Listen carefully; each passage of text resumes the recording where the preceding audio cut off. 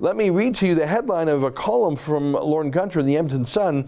Funding UNRWA, that stands for the United Nations Relief Works Agency, is one of Trudeau's biggest and smuggest blunders. And the author of this piece, Lorne Gunter, joins us now via Skype. Lorne, great to see you again. Good to see you. Tell me a little bit more about UNRWA. I've seen their works with my own eyes, but tell us more about the agency, its funding, and the criticism of it.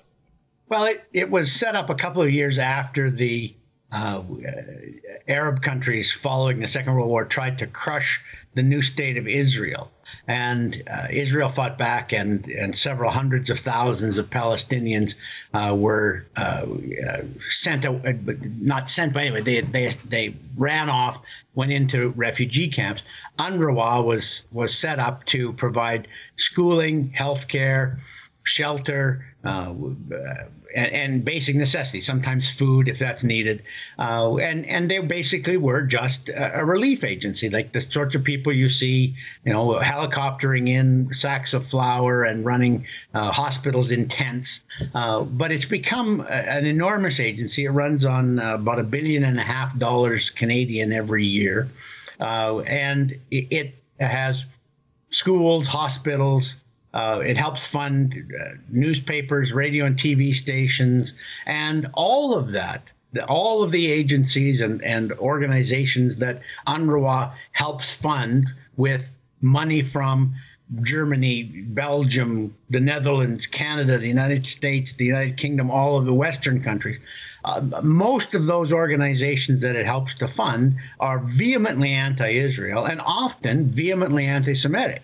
The schools that UNRWA helps operate in the West Bank, near the Jordan River, in Gaza and other places around Israel, the schools teach that Israel is illegitimate and that it is the duty of Palestinians to push it into the sea. So, they're working against any sort of peaceful resolution in the Middle East. They would say they're not, but their idea at UNRWA of a peaceful resolution would be to eliminate Israel and let the Palestinians take over what is now Israel. So it's been a rat's nest ideologically for a very, very long time. Yeah. There's one more thing I'd like to point out. I mean, of course, the State of Israel was founded, the modern state, in 1948, which is more than 70 years ago now. So there's not a lot of refugees from that event left. It's probably maybe 10,000, not... Oh, I wouldn't even think it's that many. Yeah. I would think 100, When I was in Israel a couple of years ago, I saw one of these UNRWA refugee camps, and you have to be told it's a refugee camp because it looks like a neighborhood with apartment buildings and shops. Like, it is permanent because, of course, the people who live there are the children and grandchildren. So it's the only refugee status in the world that I'm aware of where, almost a century later, people who aren't fleeing anything still get to call themselves refugees, still get themselves a special agency.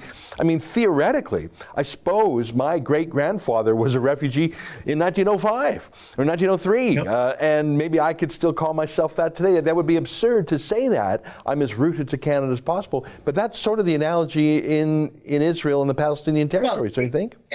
And the double absurdity of it would be that, your grandfather fled whatever oppression he was fleeing, and you were still living in the location that he fled to. That no one was taking you back. The thing that is, this is sort of off topic a little bit, but the thing that always bothers me when we get into discussion of Palestinians in the Middle East and, Israel's alleged oppression of the Palestinians, none of the Arab countries around Israel will take them back either. The Jordanians don't want them. The Saudis don't want them. The Egyptians don't want them. The Egyptians build walls on the other side of the Palestinians to keep them from flooding into Egypt. Right. So, this is not just some one-way street that the Israelis do far more for Palestinians than the Arab neighbors. They will take seriously ill Palestinians into Israel for medical care. They allow complex inspections of Palestinian-bound ships to make sure that what's going there really are necessities and not weapons.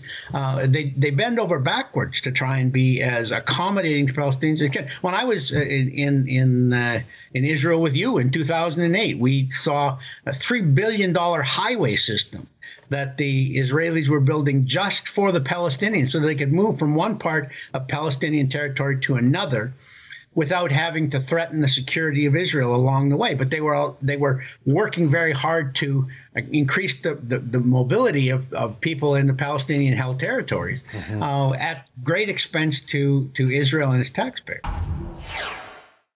That's an excerpt from the Ezra Levant show. Every day I do a video monologue and then I interview an interesting guest and then I end by reading my hate mail. But you've got to subscribe to it, which you can do at therebel.media/shows.